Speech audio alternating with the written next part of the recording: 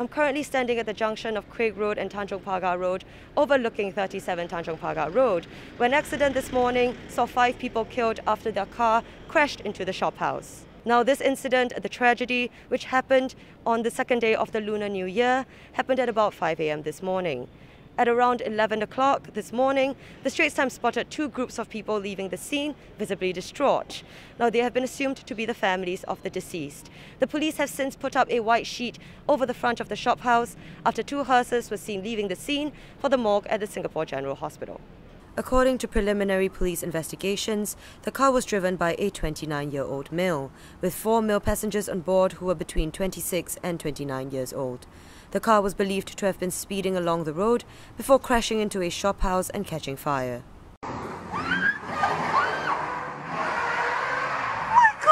The driver and passengers were pronounced dead at the scene.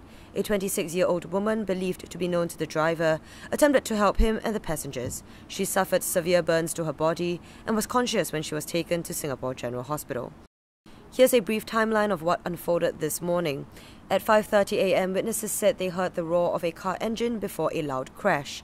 Eyewitnesses said a white BMW slammed into a vacant shop house previously occupied by 5 Oars coffee roasters. Mr. Song Seng Woon, who lives at Craig Road, was one of the first people at the scene.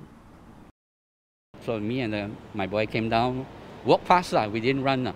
By then, I saw other neighbors coming down. I mean, there are 2 blocks of flat here, walking towards the accident scene. You can see the fire from, the middle of the road.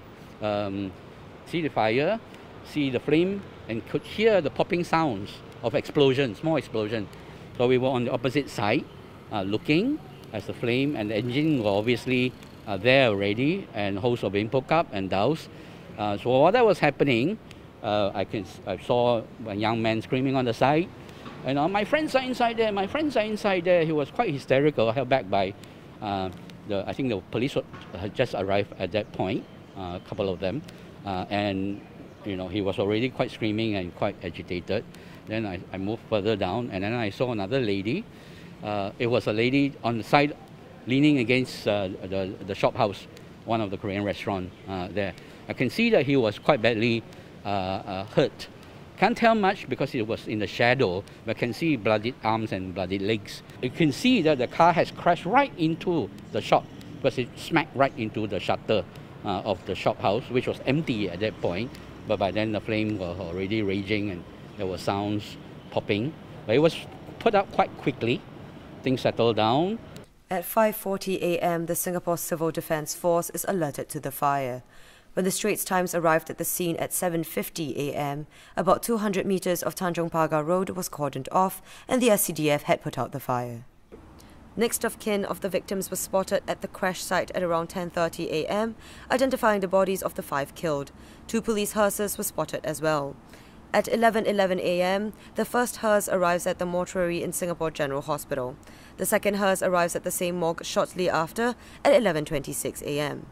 At about 2:20 p.m, the tow truck with the mangled car in tow left Tanjong Pagar Road. The police lifted the cordons at around 3:10 p.m. Police investigations are ongoing. This is Chel Suen for the Straits Times.